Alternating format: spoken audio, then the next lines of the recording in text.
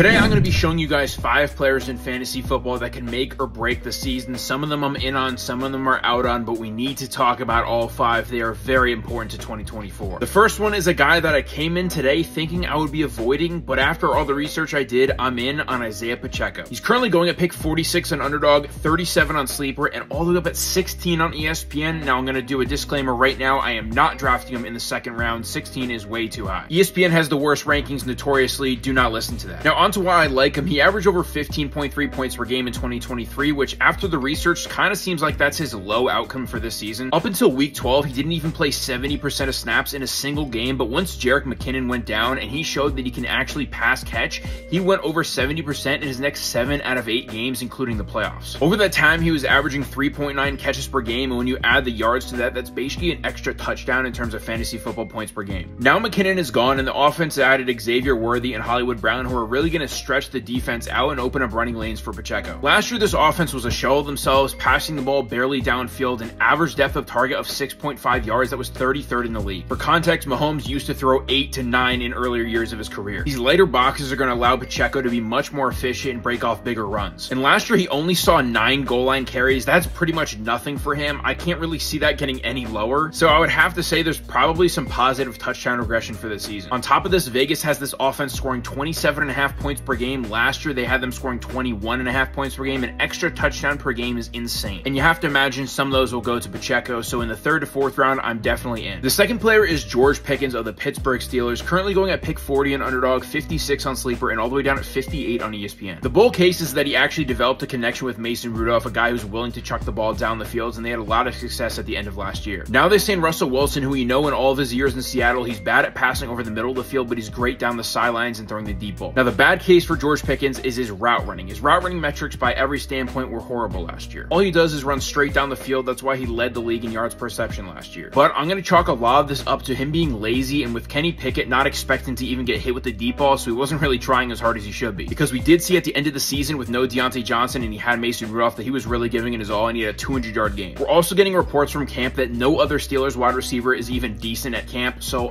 I mean, he could see 140 plus targets. But generally, for a receiver to see that much volume, you have to be getting easier targets that are schemed up for you, and he's just such a bad route runner over the middle of the field. I don't see it happening. But if he does improve upon all that, he could have a massive year, but at this current ADP, I'm out. But if you think he takes the leap, feel free to draft him. Number 3, a guy who has to take an even bigger leap, Drake London, to justify this insane second-round price tag. He's going at pick 13 to 16 on all the sites. We've seen wide receivers like Jefferson, Diggs, Adam Thielen all thrive with Kirk Cousins, but is it crazy to say that Drake London is much worse than all those guys? I'm really concerned about what type of upside he has. His route running metrics for the previous 2 years were not great, and they definitely were worse his second year compared to his rookie year. He was ranked 74th in open score by ESPN. His route win rate percentage was 87th on Player Profiler, and his average yards of separation was 80th. He's averaged a little over 10 points per game in his first 2 seasons in fantasy, and he's really got to get to 17 or 18 to justify this insane price tag. That is a huge leap. And while the offensive system is completely changing, they should be throwing more. I don't see why you still wouldn't use Bijan Robinson a ton and Kyle Pitts now that he's more healthy. The way I see this going, it's going to be a lot more like Olave, where it's like 14.5 points per game, and he doesn't quite pay off that insane draft capital. 4th on the list is Deebo Samuel. I was in shock to realize that he's at pick 46 on ESPN, 31 on Sleeper, when I'm happy to draft him at pick 19 on Underdog Fantasy. We just talked about how London needs to take that leap to 17 to 18 points per game. What if I told you Deebo is already at that, especially last year? If you look at the raw numbers, he averaged 16.3 points per game, but when you remove the 3 games that he left early or barely played in, he averaged 18.5 points per game. We think of him as a massive boomer bust player, but the way he's used is so consistent, especially around the goal line. He had 12 total touchdowns this past year, which was ranked 4th among wide receivers. This is pretty much going to be top 5 every year. And his average depth of target is only 6.6 yards downfield. For most wide receivers, this would be scary because they have to do so much on their own, but as the best yak receiver in the NFL, besides maybe Tyreek Hill,